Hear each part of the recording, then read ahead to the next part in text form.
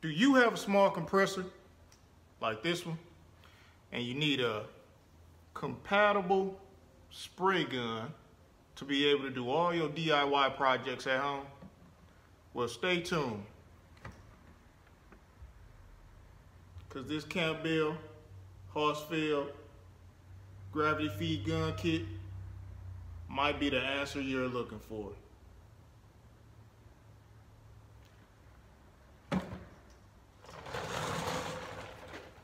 Everything to be an underground king, underground king. I sacrifice everything to be an underground king. What it do, kings and queens? It's your boy, the UP King, the People's Champ, back with another video. And today, man, I'm bringing to you the Campbell Hausfeld LVLP gravity feed spray gun kit. And don't get that confused with HVLP. You got high volume, low pressure spray guns, and you got low volume, low pressure spray guns. And the difference between the two is HVLP takes a lot of air, LVLP takes lower air pressure. So for you guys that got them small compressors and you're looking for a gun that you can use at home without having that big compressor, we're gonna see if this is gonna do the job right here. So I wanted to do a quick review on it and tell you my thoughts on it. And really, this video right here, man, was kind of inspired by the homie Grant 7, man, because he's doing a shootout with the Eastwood gun versus the Husky gun, because they both use lower air settings for the guns so he can spray with a small compressor. So I said, listen, man, why not look up a gun that works all the way around for a low, low setting air pressure that will go great with a small compressor. And you see videos where guys is telling you, LVLP guns, but they're using paint booths, where they're getting all the air that they need and then just telling you that it'll work. But we gonna see for sure, because I got a 21-gallon air compressor from Harbor Freight that I know probably many of you have, and I'm gonna hook it up and we gonna spray it. So it's just gonna be like a in the garage, at home DIY setup, and we gonna see if this thing works for sure. I ain't gonna hook it up to my big compressor and then tell you, oh yeah, this is gonna work, it's gonna work fine. Like, we gonna see for sure if this thing is gonna do the job, if it's gonna stay consistent, if you're gonna see drop in the air pressure, because when you have some of them guns that's HVLP and they take a lot of air and you're trying to spray with them and you spraying with a small compressor, the air pressure will drop. And when that air pressure drops, you gotta kind of wait for the compressor to catch up so you can continue spraying again. If not, sometimes the pressure drops and you'll spray a little too wet. Let's say you're spraying base or clear and you mess around and get a run because you don't have enough air there to push out the material and atomize like you need to. So let's get this thing opened up and see what we got up in here.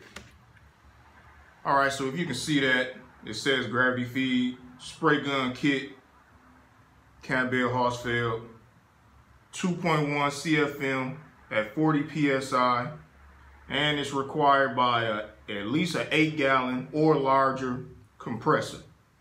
So we're gonna see what we got on the inside of the kit. So let's open it up and see what we got. All right, so I'm looking at what it includes on the inside, and it's got a gravity feed full-size spray gun. It also comes with a gravity feed touch-up spray gun. Looks like it comes with 2 gauges, 0 to 160 PSI, air adjusting. Comes with some paint filters. I believe that's strainers. Says some wood picks, cleaning brushes, a metal file, got some plugs and a coupler. Look like some Teflon tape, some thread sealing tape. Comes with a wrench, a 4.1 ounce canister, and an 18.6 ounce canister. So let's pop this thing open and see what it looks like. That's what the picture looks like. So let's see what we got on the inside. First off, this thing comes in a pretty decent case, so you can put everything back in it. Pretty heavy duty. Thick, nice plastic that should keep it safe if you were to drop it or anything like that, so you don't mess up or destroy anything on the inside of the case. So let's get this thing open and see what we got.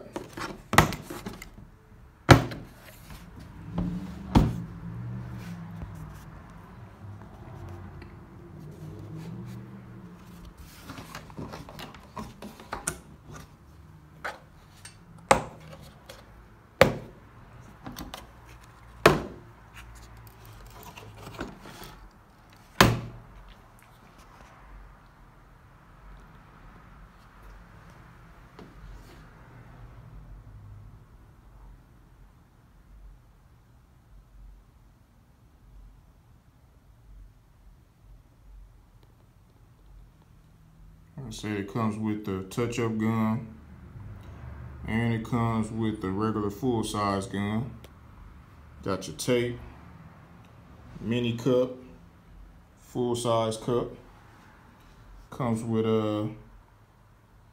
10 strainers, 5 filters. Got some instructions here, and got a wrench to break everything down.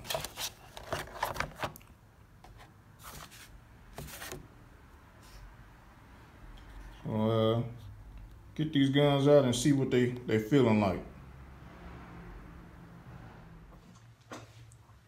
All right, so I got the full-size gravity feed gun. It has a 1.4 tip. Let's see if we can get that in there. If you can see that, 1.4. I'm not gonna lie, man, this is like a heavy gun. Like, this is a heavy gun. I mean, if you fill that cup up with some material, it's gonna be even heavier. So you better get your rest, you know, before you start spraying with this thing, because your arm gonna get tired if you're doing an overall or anything like that. I'm gonna tell you that for sure. This is heavy. I don't even have a cup on, and I can't even imagine what it'll feel like with some fluid in it. So another thing I kind of don't care for is they got that grease on it, that kind of like something that you get from when you get the purple guns from like Harbor Freight. It has the grease on it, the packing grease. That I think they do that to keep it from rusting out. So when you first get it, clean it before you do anything. Clean it thoroughly, because that packing grease and stuff, you put that material in, it will cause a reaction if you don't clean it. So make sure you clean it. You know, some thinner, acetone, clean the gun out real good, and then you should be good to go. But break it down, clean it thoroughly. So looks like they got, if I can get it up out of here, goodness, it's packed pretty tight. So like I said, this case is gonna keep it safe if you need it. I don't even see what it says as far as the tip on, oh, okay, 0.8. That's the tip size for the touch-up gun. And again, if you can see that, it's got the grease on it. So again, clean both of them before you attempt to use them. You know, let's see if you can see that. See the little yellowish tint, brownish? That's the grease. So you definitely want to clean the guns before you attempt to use them. But again, even the touch-up gun is heavy. So this is real heavy. I see that they're made in China. So we'll definitely see how long they last. Because, you know, I like to use the guns. I don't just do reviews and then, you know, I just set the gun off to the side and I go back to my normal gun. Like, I use the guns that I buy. That's why I spend my money for them. So I use them. And we gonna see what they do. Let's see if we can get out. Yo, it's tough getting this stuff up out of here. You know what? I'm not even finna fool with trying to get all this stuff out and show it to you. I showed you what it looks like on the inside. I gave you a view of everything that's inside of it. If you purchase this, then you'll see exactly what's inside of it. And quite frankly, we're not here to just look at it and talk about it and, you know, see if it looks nice or not or anything like that. I mean, it's plain Jane, you know. So we here for some results, man. And I'm really anxious to see what that 1.4 is gonna do, because you know, that 1.4, it can leave a little orange peel. So we gonna see if this thing can, you know, lay down some base, lay down some clear, and keep us to where we don't have some serious orange peel. But yeah, let's get to it, man. Let's get to it. See what this thing do. All right, so our guinea pig for this experiment is Lincoln Town Car, and had a little work needed to be done to it. Nothing special. Placed the bumper. Actually, the bumper wasn't even there, so customer brought a bumper. Got a new grill for it. Had a little damage right there in the hood, and replaced the fender. So let's see if we can take you to that. You can see that. So replaced the fender, and fender has some damage. So we just gonna panel paint this and see if this gun can do what it needs to do. So I already got the gun set up. I got it set at 20 pounds. And we're gonna see if this thing will lay this paint down without any issues with using a small compressor. So let me show you what compressor I'm using.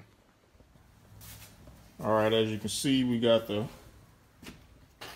Harbor Freight compressor, central pneumatic. So like I said, it's probably many of you guys that might have this same compressor.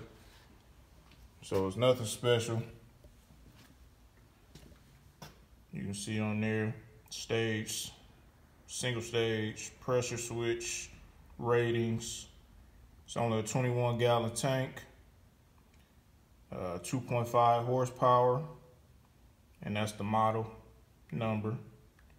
If you don't have this and you're thinking about getting a compressor and this setup. So again, 2.5, 21 gallon, 125 max. So this is probably something that you might have in your garage. This is a whole garage setup, as I stated before. So this is not in my paint booth. As you can see, I got the line hooked up to the compressor.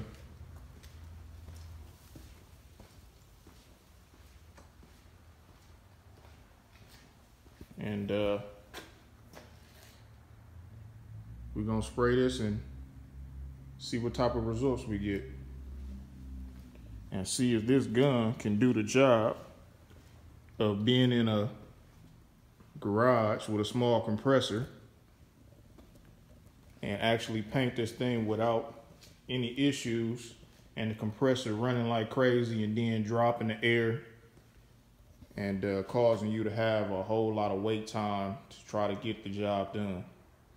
So hopefully that's what we're gonna do. We're gonna accomplish here is a paint gun that can keep up with a small compressor, or a small compressor that can keep up with a paint gun that doesn't draw a lot of air.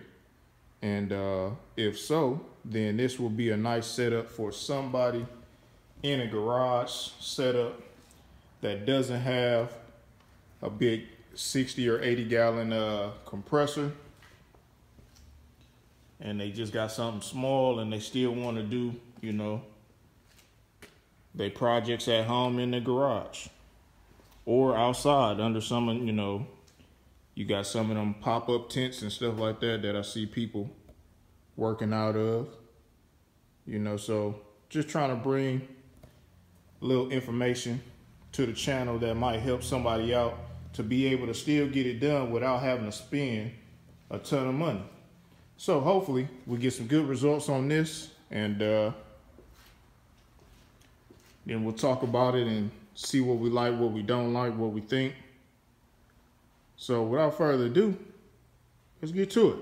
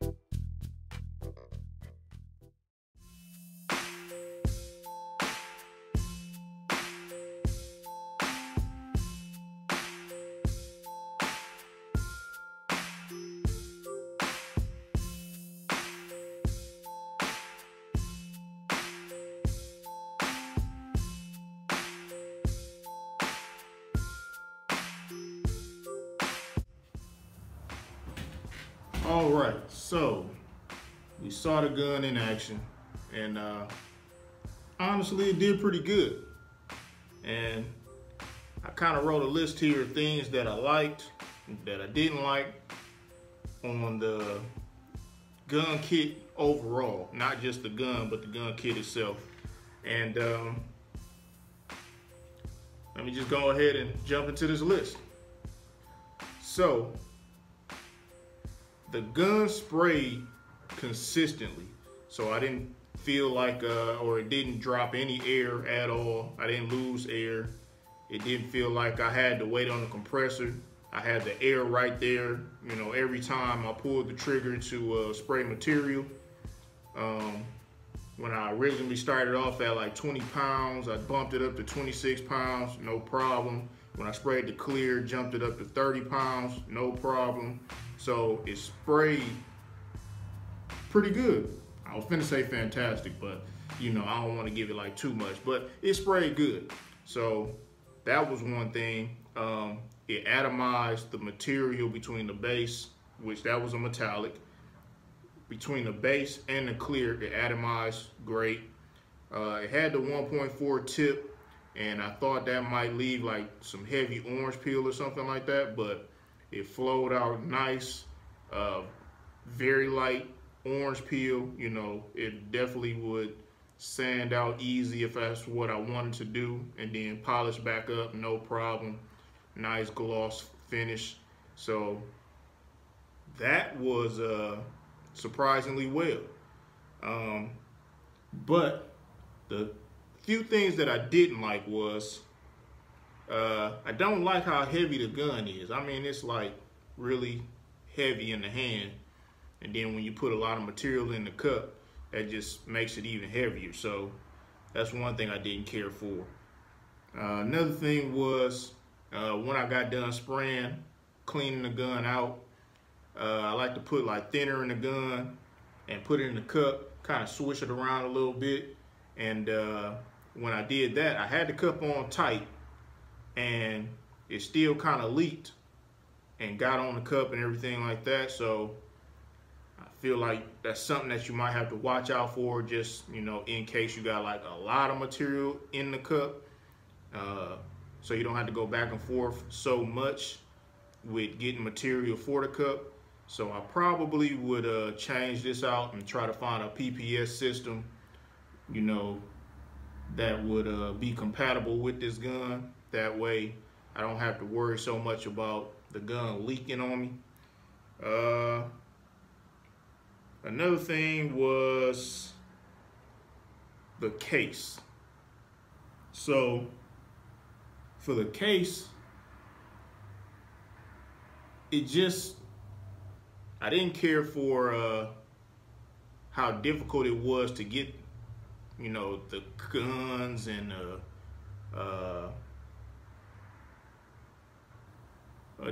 air adjusters out. Can't even talk. But I thought it was difficult getting everything out of the case. So that's a good and a bad thing. Like when you have everything in your case and you got it put up, you got it stored, then let's say somehow something knocks it over, it falls, it'll keep it protected.